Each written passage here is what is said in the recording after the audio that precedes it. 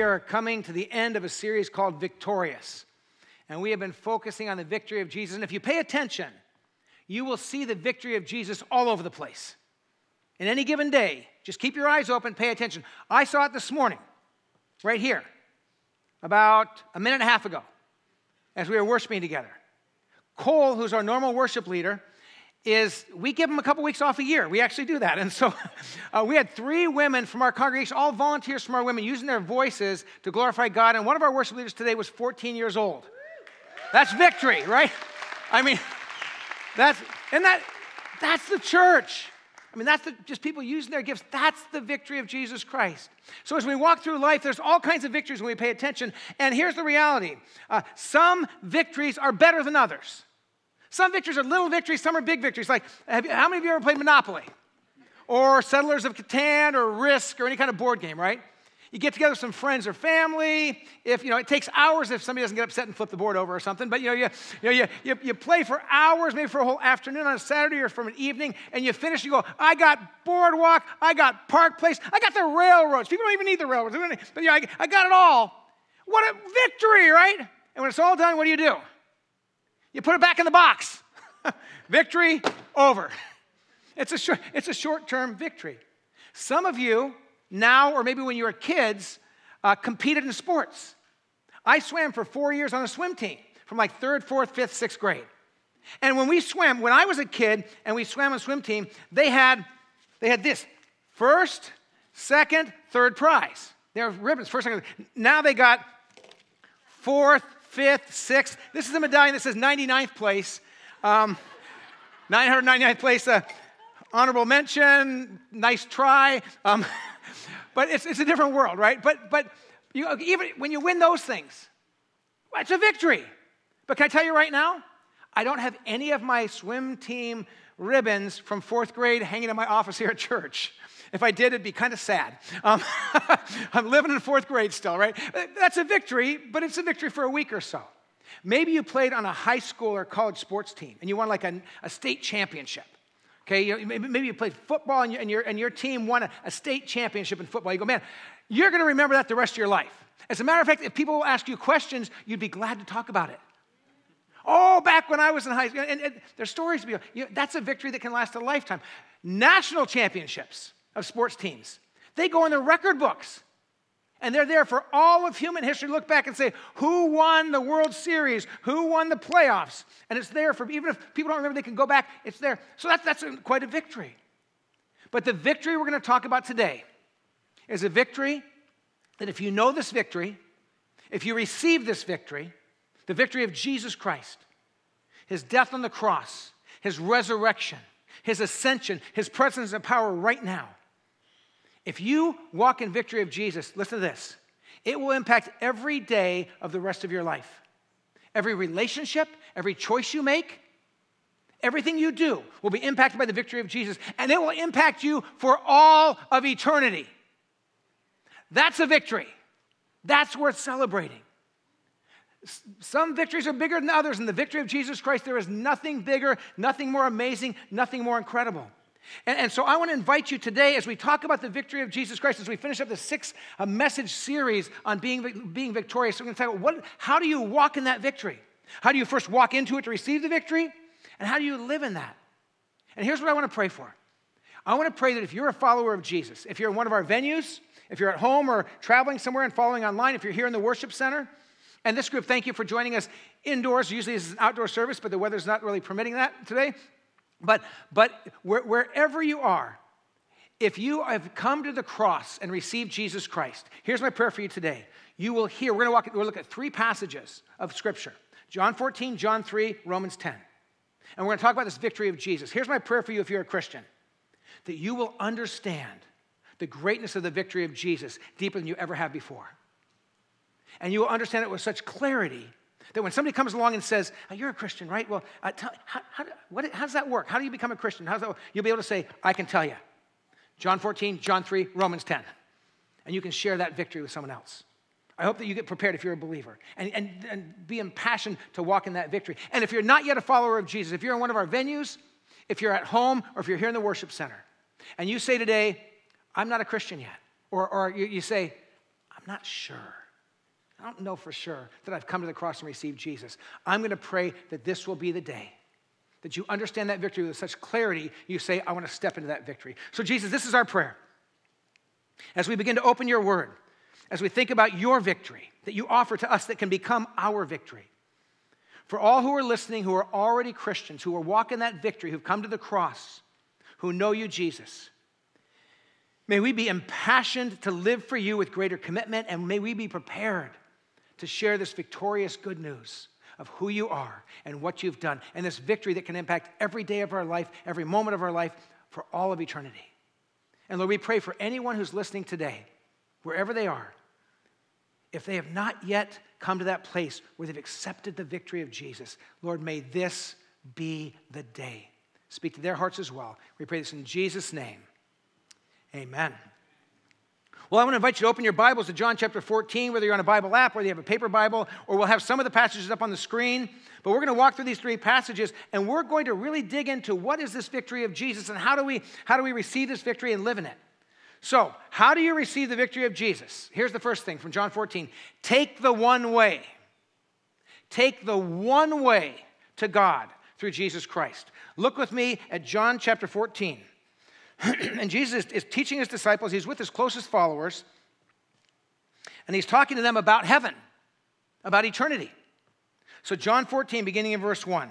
Jesus is speaking, and he says, do not let your hearts be troubled. You believe in God. Believe also in me. Listen to this.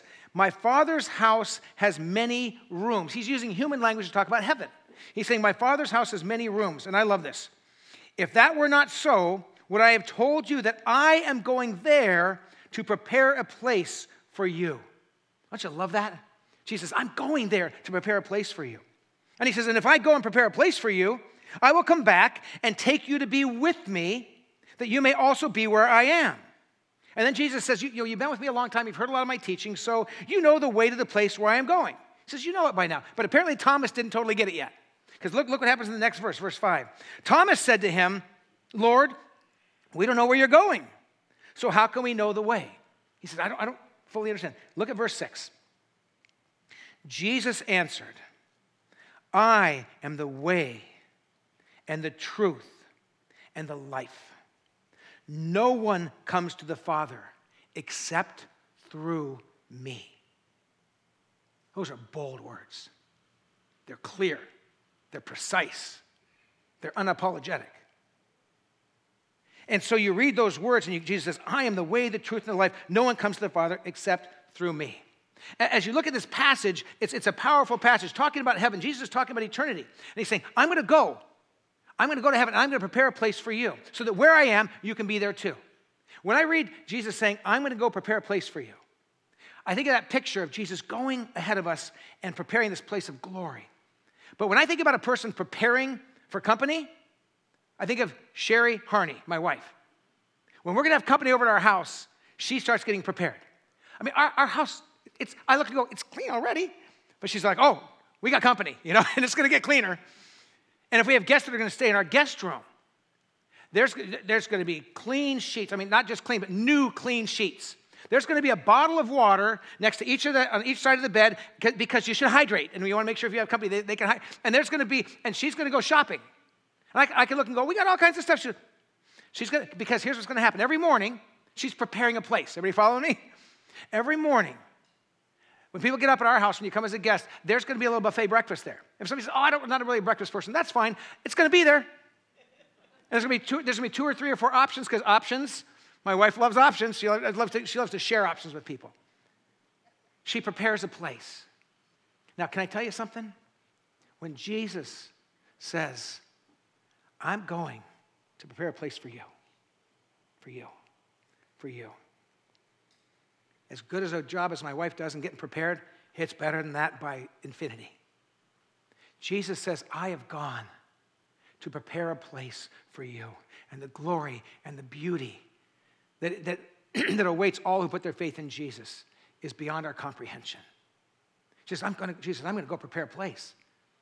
And then Thomas says, but we don't know where you're going, so how are we going to get there? And Jesus says these words These powerful words. And he says them with clarity and precision. I am the way.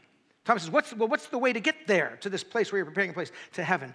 Jesus says, I am the way and the truth and the life. But he doesn't stop there. He says, no one comes to the Father except through me. Jesus was absolutely emphatic that there is one way to heaven, and it's him. So here's the question. And you talk with people, some people don't like that statement of Jesus. Some Christians don't like that statement of Jesus. It bothers them. It feels so exclusive, so narrow. So here's the question. Is Jesus being mean-spirited or infinitely kind? When Jesus says, I am the way, the truth, and the life, no one comes to the Father except through me. Is he being mean-spirited or is he being kind? And here's what determines it. It depends on if he's telling the truth. If any way, and some people say, well, any way will get you to God. If there's lots of ways or any way, then Jesus is being mean-spirited. But if there was no way for human beings to get back to God in their own power, if there was no way, and Jesus came and made a way for everyone who would believe, if Jesus came and offered a way, if there was no way to get back to God with our own good works, with our own good efforts, no way to get home again, and Jesus came and made a way that anyone and everyone could accept, and he says, I am the way, the truth, life, then he's being infinitely kind. And what the Bible teaches is Jesus is saying what is absolutely true. There was no way to get back home again. And Jesus gave his life. He became the way to heaven. And he offers it to everyone. That's infinitely kind. Sherry and I, just a couple weeks ago, she had seen this guy who was sharing a testimony. He was an atheist, and through this experience he had, he became a deeply committed Christian. And the experience was that he was somewhere off, not Australia, but somewhere in that part of the world, and he was swimming in the water, and he was stung by a box jellyfish. Since then, I've studied box jellyfish because I didn't know much about them, and he wasn't just stung once, he was stung 5 times. Their tentacles are 10 feet long, and if you get stung by them, you can die in 2 to 5 minutes, depending on how much venom gets into your system. Their tentacles actually have spikes on them. And this guy wasn't stung by one box jellyfish, he was stung by 5 of them. And his name, you can look this up, his name was Ian McCormick. And he died. They put him on a slab for 15 minutes. And then he wasn't dead anymore. And he became a follower of Jesus. Fascinating story. So I got studying this. I got thinking about that idea of box jellyfish. So I want to tell you a little scenario, and I'm going to put you in the story, okay? Someone sends you on an all-paid vacation to Australia, because that's kind of where these things are, right? So I got to get you there, okay, in the story here, okay? So you're there, and the first day you get there, you go, oh, you see this beautiful kind of water. It's blue. It's nice and warm. And so you go jump in the water, and while you're in the water, box jellyfish comes along, and you go, drags across your legs and your side, and just venom's going through your body.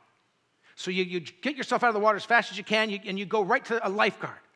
And you say to the lifeguard, I was stung by this giant, kind of like boxy shaped thing with these long tentacles, and they go, box jellyfish, they go, and it's touched, and you can see all these spots where it's turning red, and I feel like I'm dying. Now I want you to imagine something. That lifeguard has the antivenom for the box jellyfish up in his lifeguard stand. But he says to you, well, I don't want to be too particular. There's some things you could do. Maybe you get some butter and rub it on that when you get home. Rub some butter on that. You try that. Maybe spray some Windex. I hear that's really good on dry skin and different things. And what was that? There was a movie where everything was Windex. Maybe do some Windex. Maybe it says, if you just take a nap and see if you ever wake up. Oh, and also I got this antivenom up in my lifeguard stand. In the time he's doing that, you could die. Is that kind? Is it kind to offer lots of other options when there's only one antivenom that will save your life? No. The kindest thing is for him to go, wait, and run as fast as he can, grab the antivenom, come back, and get it in your system. This is what Jesus is doing. He doesn't say, well, there might be a lot of... He knows that there was no way for human beings to get home. He knows that he is going to make the only way. So he says, I am the way, I am the truth, I am the life. No one comes to the Father but me. Why? Because there's no other way. And to pretend like there is infinitely unkind.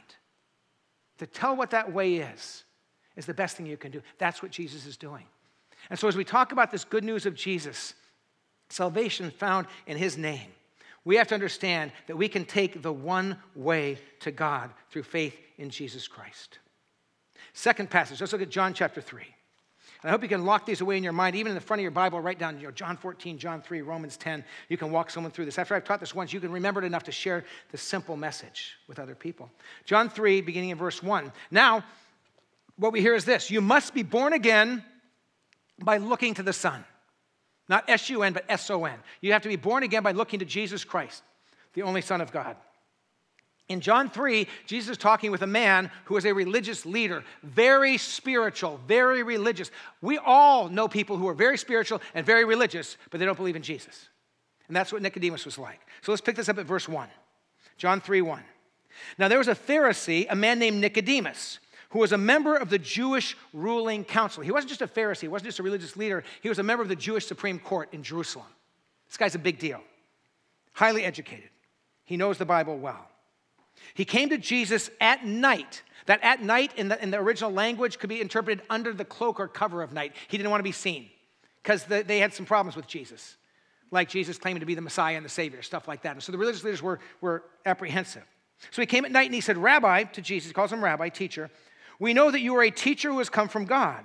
For no one can perform the signs that you are doing if God were not with him. He says, we hear about your miracles. We hear about all you're doing. So God's got to be with you. So now watch the conversation. This guy comes and says, hey, we know that you're a teacher come from God. How do you respond? Well, thank you for the kind words. Nice to meet you. No. Look how Jesus responds in verse 3. Jesus replied, very true. That's the amen, amen, verily, verily. Very strong. He says, very truly I tell you, no one can see the kingdom of God unless they are born again. What? That wasn't the flow of the conversation. I mean, Nicodemus is coming up and saying, hey, we hear great things about you, and just kind of easing in. And Jesus just looks at him and this is called cutting to the chase, getting to the point. Jesus replied, truly I tell you, no one can see the kingdom of God unless they are born again. Now, Nicodemus, being a rabbi, being a religious teacher, loved debate and discussion. Sherry and I got to be in Jerusalem at the Wailing Wall where they have scrolls and rabbis debating the scriptures, and there's a certain area that you can go as kind of a guest there, and then there's other areas that are kind of reserved for the rabbis. And I mean, they're arguing, they're debating, they're going, and you can tell that they love it. They love debating it. Well, that's what Nicodemus is talking to another rabbi, so he's going to get rabbinical. He's going to have a little debate with him and have some fun with this. So Nicodemus says to Jesus, verse 4, how can someone be born when they're old? Nicodemus asked, surely they cannot enter a second time into their mother's womb to be born. See, he's playing rabbinical games here. He's saying, Jesus, I'm a lot bigger than I was when I was first born. You're not telling me, are you telling me I got to, climb back in my mom, be born again? What are you saying here, right? And Jesus gets right back to the point. Verse 5, Jesus answered, very truly I tell you, no one can enter the kingdom of God. He gets back to spiritual things. No one can enter the kingdom of God unless they are born of water. Mother's water breaks, born physically, right? Physical birth. And of the Spirit, a spiritual birth. He said to Nicodemus, you've been born physically. You're very religious, but you have not been born spiritually. And you need to be born again. Verse 6. Flesh gives birth to flesh. We have a physical birth. And the Spirit, flesh gives birth, but the Spirit gives birth to the Spirit, to spirit. You should not be surprised at my saying you must be born again. The wind blows wherever it pleases. You hear its sound, but you cannot tell where it comes from or where it is going. So it is with everyone born of the Spirit. Jesus says to Nicodemus, you must be born again. What's he saying? You've had a physical birth, but you need a spiritual birth. Nicodemus is thinking, man, I'm as religious as they get. I'm as spiritual as you can be. I'm a religious leader. Yeah, but he didn't know Jesus. There's a difference between having religion and knowing Jesus Christ. And Jesus is saying, you must be born again. You must start this whole new life, this whole new beginning. And this happens as Jesus goes on to teach in verses 14 and 15. He says, by looking to the Son. You look to the Son. You put your faith in him. What we know from Scripture is that Nicodemus becomes a follower of Jesus. He becomes born again. He recognizes, though for all my life I've been religious, in a sense been waiting for the Messiah, what he realized is the Messiah was standing right in front of him. And he put his faith in Jesus Christ. Recognize it's not about being spiritual. It's about being a follower of Jesus, placing our faith in him. And then the third passage we're going to look at today, Romans chapter 10. And in Romans chapter 10 is this great, and the whole chapter kind of walks through this theme. We're going to look at just the first two verses of Romans 10, and then we're going to jump down to verses 9 and 10. But I want you to get the heart of Paul as he's talking about the people he loves and cares about, that he wants to know Jesus as the Messiah, as the Savior. Look with me at Romans 10:1. Brothers and sisters, listen to this. My heart's desire and prayer to God is for the Israelites, is that they may be saved. For I can testify about them that they are zealous for God, but their zeal is not based on knowledge. Here's what Paul says. And you have to understand, Paul is of Jewish descent. Those are his people. And he says, it is my heart's desire that my people would know Jesus. If you're a Christian, let me ask you a question. Who are your people? Who are the people you love that don't know Jesus? Is it your heart's desire that your child who's wandering would know Jesus? That your siblings that don't put faith in Jesus, you say, man, they're my people, they're my family. It's my heart's desire that they would know Jesus. Maybe it's people at work who become friends, they become your family in the workplace, and you go, it is my heart's desire that they would know Jesus. And so Paul is saying, this is my heart's desire. Now I want to let you know how you come and put your faith in Jesus Christ. So we go down to verse 9. And he's continued teaching on this, but in verse 9, the Apostle Paul writes, inspired by the Holy Spirit, if you declare with your mouth, Jesus is Lord. That word Lord means ruler. He's the boss. He's in charge. He is the leader of my life. Part of becoming a Christian is surrender. Jesus is Lord means he's now in charge of my life. If you declare with your mouth, Jesus is Lord, and believe in your heart that God raised him from the dead, you will be saved. We declare with our mouths, he's going to rule our lives, he's our Lord. But we believe in our hearts that Jesus came from the heaven, God with us. He died on the cross for our sins, paid the price. He rose again in glory, and he ascended to heaven, and he's there right now preparing a place for us, interceding for us, working on our behalf. Verse 10 says this, for it is with your heart that you believe and are justified, and it is with your mouth that you profess your faith and are saved. Now listen to verse 11. As Scripture says, anyone who believes in him will never be put to shame. No more shame. For there's no difference between Jews and Gentile. The same Lord is Lord of all, and richly blesses all who call on him. Look at verse 13. For everyone who calls on the name of the Lord will be saved. Everyone who calls on the name of the Lord. Why? Because he is the way, the truth, and the life. And no one comes to the Father but by him. Because being born again happens through looking to the Son, looking to Jesus Christ. John 14, John 3, Romans 10. If you're a Christian, get those in your heart and your mind. Because that tells the story of our salvation and the victory of our Lord Jesus Christ. And so Paul is trying to help us understand. This is what Jesus has done. This is who he is. We want to walk and live in the victory of Jesus Christ. How do you do that? Well, you know. You do it through Jesus. By having new life and new birth in his name. And that happens when you believe in your heart what the Bible teaches about him and you profess with your lips. So I want to give an invitation today to the victorious life and eternal life offered by Jesus. I want to invite every single person here today who's gathered in the worship center, who's on our campus somewhere in one of the venues, or who's online, to do one of two things. To either say, Jesus, I already believe in you, but I want to be so aware of your good news and the victory of you that you've given me that I'm ready to share it with others, that I could say, who are those people who are family to me, who I care about, who I love, and my heart longs for them to be saved. And if you're not yet a follower of Jesus, an opportunity to say, I'm ready. This is my day to put my faith in Jesus. So how do you do this? You accept Jesus, not as a way to heaven, but as the way to heaven. And again, that is not mean-spirited. If it's true, it's the most loving thing you could do, is that Jesus came and gave his life to save us. That's God's gift of grace. We've got to look to the Son and say, I need a new life. I was born once physically, but I've got to be born of the Spirit, and I'm ready to do that. You got to understand that you trust in the righteousness of Jesus, not your own good works. We're not saved by how good we are, not one of us. None of us measure up. We're saved by the grace of God given in Jesus Christ. And then we embrace his leadership and we walk in his resurrection power. I've got a friend that I golf with occasionally, And oftentimes when I golf with him, he'll invite his dad to golf with us. And this friend of mine is older than me, and so his dad is about 25 years older than him. So his dad, when I first got to know him, was in his 80s. I actually got to saw his dad get his first ever hole-in-one when we were golfing once in his 80s, which was kind of cool. But I saw something even cooler happen, something even better happen. We would talk about faith. And this friend of mine's dad kind of been around church, been around religion a bit. His wife passed away some years ago. And I got talking to him about his wife. And every time he talks about it, there's still a tenderness in his heart about his wife who's gone. And he said to me, yeah, I know that she's in heaven right now because she was an angel. She was such a good person. And I said to him, well, do you believe you'll be in heaven? He said, I've not been any angel. I don't think so. What's he thinking? Heaven's based on how good you are. My wife's been good. I'm not. I compare myself to her. I'm not. So she's probably in heaven. I'm probably not. So we talked when we were golfing. I said, do you believe that that's the way to heaven? Because see, what Jesus is saying is he's the way, the truth, and the life.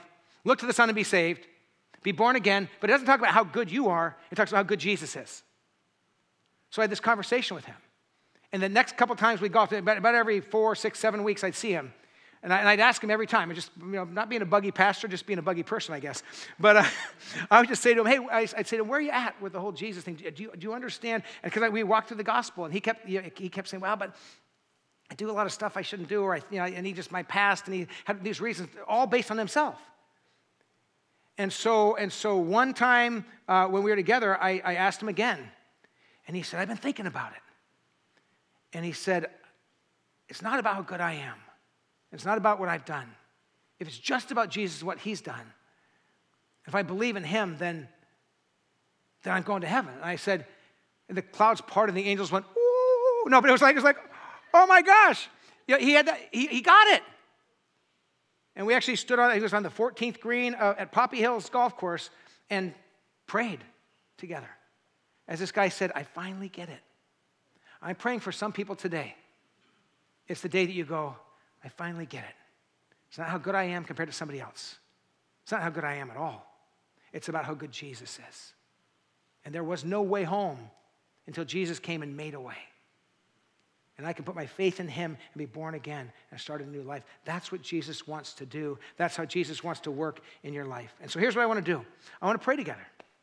And I want to invite you, whether you're here in the worship center or whether you're online or in one of the other venues, to join me in prayer. And I'm going to lift up 2 different prayers. One for people that have already put their faith in Jesus, and one for people who want to put their faith in Jesus. And I'm not going to have like quiet music in the background. I'm not going to drag it out and try to pressure anybody, because I can't pressure anybody. But if your heart right now is saying, I'm not 100% sure and I want to know that I know Jesus, I would encourage you to make this the day. Will you join me in prayer? Let's bow our heads together. And I want to ask first, I'm going to ask for a response, and I want to pray for you that have put your faith in Jesus. If you have come to the cross and put your faith in Jesus, whether it was 50 years ago or 2 weeks ago, if you know that you've put your faith in Jesus, you've accepted his grace, you believe in your heart, you've confessed with your lips, you know you are a Christian. And you are ready to pray with me to be able to understand in deeper ways the victory of Jesus and how to live in it and how to share it with others. If you want that prayer, raise your hand and raise it high. I want to see you just say, I am a Christian. I know the victory of Jesus, but today I want to say, Jesus, I am ready to walk and live in that victory in a deeper way. Okay, put your hands down, but keep your heart lifted up, okay? Dear Jesus, right now, I pray with all those in the worship venues, at home right now, or wherever they are online, and right here in the worship center, who raise their hand, whose hearts are lifted up saying, Jesus, thank you that you have saved me. Thank you that you paid the price. Thank you, Jesus, that when there was no way, you won the victory over sin and death and hell, and you opened the way to heaven, and you've gone to prepare a place for me. I thank you, Jesus.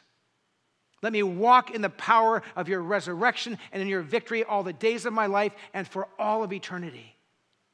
But will you also join in this prayer?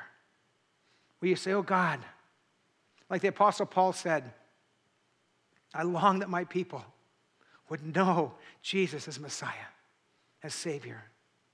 Would you say to him right now, Jesus, there are people that are my people, my friends, my neighbors, family members, people I love that don't know you. I pray you would open their hearts, turn their eyes to see you, Jesus, the only Son, the only Savior. And I dare to pray right now that, God, you will give me courage to pray for them, to love them, and when the moment comes, to share the story of who you are and what you've done and your victory in my life in a way that they can understand, and maybe they can open their hearts to follow Jesus.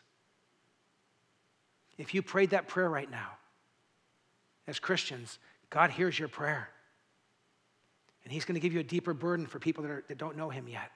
And he's going to give you opportunities to talk about your faith and to share about him. Be prepared for that adventure that lies ahead.